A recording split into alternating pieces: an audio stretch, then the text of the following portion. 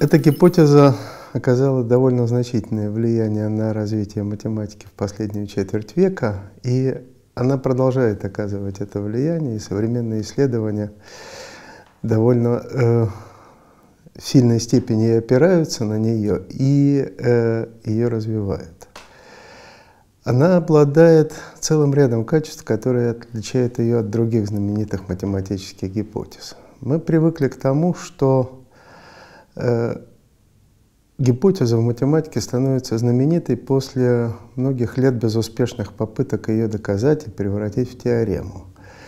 Так было и с великой теоремой Ферма, которую все математики воспринимали как гипотезу в течение нескольких столетий. Так было и с гипотезой Пуанкаре, которую лишь через более чем 100 лет после ее формулировки доказал Перельман. В отличие от этих знаменитых гипотез, гипотеза Виттена была доказана почти сразу после того, как она была опубликована в 1991 году. Доказательство Концевича появилось через год, и с тех пор многие называют гипотезу Виттена теоремой Виттена-Концевича. Кроме того, гипотеза Виттена была сформулирована не математиком, как это привычно для математиков, а физиком, человеком, пришедшим со стороны, хотя и эта гипотеза носит ярко выраженную физическую природу, хотя она и сформулирована в совершенно корректных и недвусмысленных математических терминов. Эдвард Виттен на момент формулировки гипотезы был уже весьма известным физиком, можно даже сказать знаменитым физиком, и это тот редкий пример физика, у которого имеются и чисто математические заслуги. Накануне формулирования гипотезы в 1990 году ему была присуждена медаль Филдса, пожалуй, наиболее престижная математическая награда, присуждаемая исследователям в возрасте до 40 лет. И тем самым математические заслуги Виттена уже были признаны математическим сообществом. Нужно сказать, что и по сей день Виттен остается единственным физиком, получившим медаль Филдса.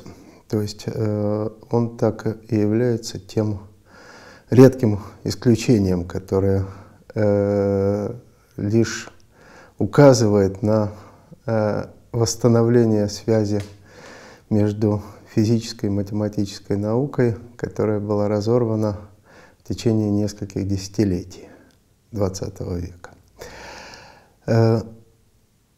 Виттен остается активным и по сей день, и он разрабатывает и публикует новые теории. И эти теории близки по духу и по характеру к тем идеям, которые он выразил своей гипотезой.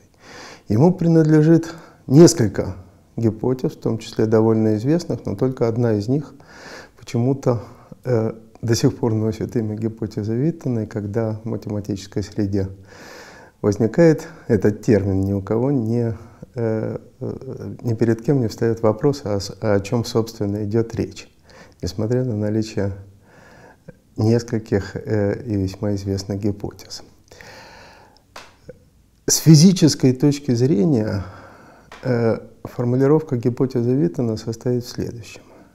Он утверждает, что так называемые А и Б модели двумерной квантовой гравитации эквивалентны, то есть являются по сути одной моделью, представляют одну и ту же картину, математическую картину физического мира. Квантовая гравитация — это попытка объединить две весьма общие физические теории. Гравитационную теорию Эйнштейна и квантовую теорию, восходящую к Бору и другим исследователям. До сих пор эти попытки многочисленные попытки к значительным успехам не привели.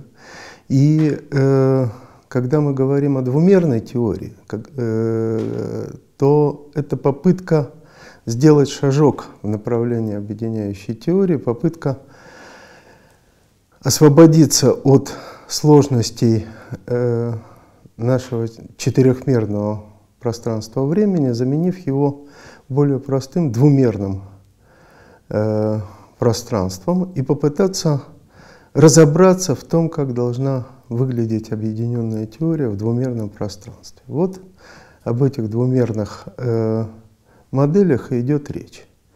Физики строят различные модели реальности и проверяют их на соответствие действительности, пытаясь с помощью этих моделей выработать предсказания о том, как должна вести себя та или иная система в тех или иных условиях. И, соответственно, значение модели состоит в том, чтобы найти математическое описание реального мира. Вот для такая модель, модель двумерной квантовой гравитации была известна.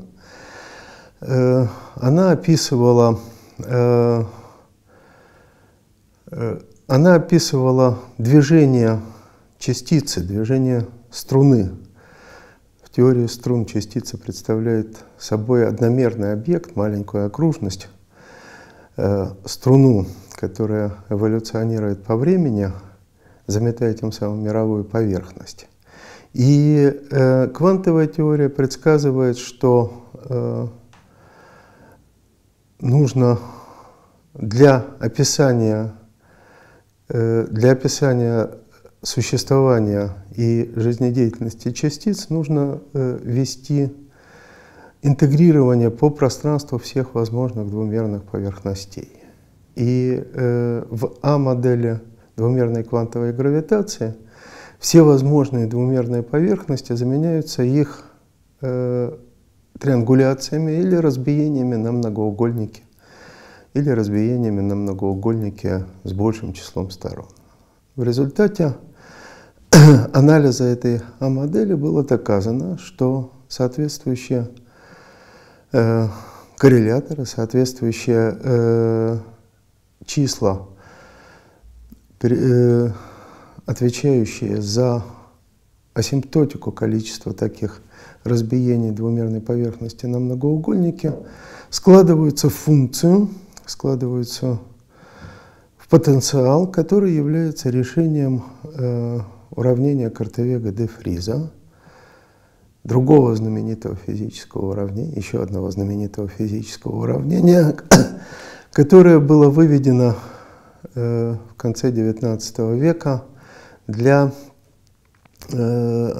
изучения движения волн в мелкой воде. То есть совершенно неожиданная,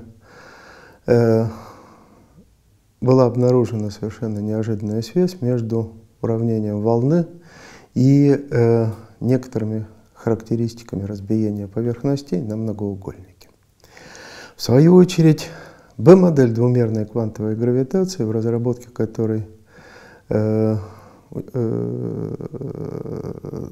решающую роль сыграл Виттен, Б-модель описывается в терминах алгебраической геометрии, в терминах алгебраических кривых, кривых заданных полиномиальными уравнениями и пространств таких кривых, то есть в терминах, близких к аналитической геометрии XVII века. И утверждение Виттена состояло в том, что